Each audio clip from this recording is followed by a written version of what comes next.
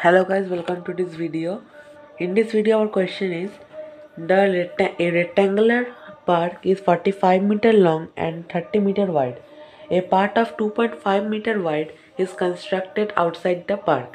Find the area of the path. So these are questions and I solved this. So first we take this is our rectangular park. So it is 45 meter long, that means this is 45 meter and this side is 30 meter. Now it is said that a path is developed. So this is our path. And now it is given that the path is 2.5 meter wide and is constructed outside the. That means in this portion it is 2.5 meter. And that means this side also 2.5 meter, this side also and this side also. All the sides are 2.5 meter. Now I write length of park, that means only the inside portion, equals to 45 meter. Breadth of park, so that is equal to 30 meter. It is given. So now therefore we find the area. Therefore area equals to length into breadth. So equals to 45 into 30. That is 1350 meter square. So this is the area of the inside portion.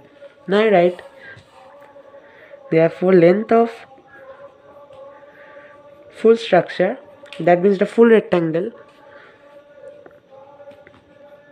equals to now I have write and that this is the length of length.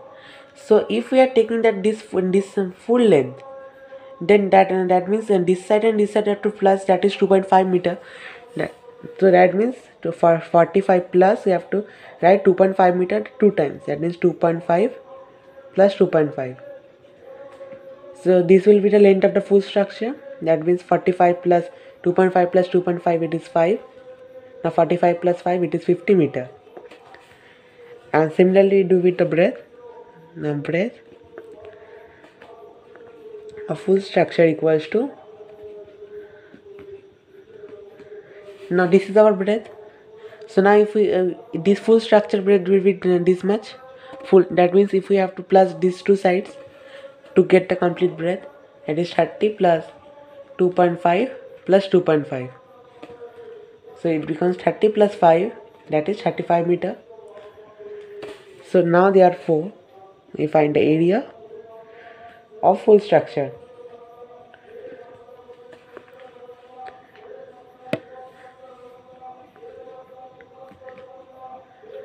So area of full structure equals to length into breadth equals to 50 into 35.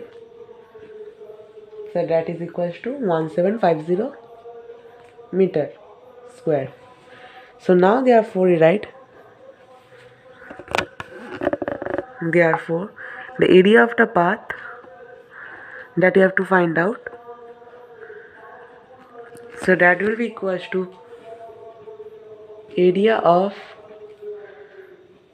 full structure minus park.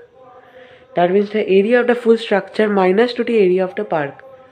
So that is equals to area of full structure 1750 minus the full structure, that is 1350. That means the area of the park. So that is equals to 400 meter square. So 400 meter square is the final answer for this question. So guys, thanks for watching this video and please subscribe my channel for more solutions.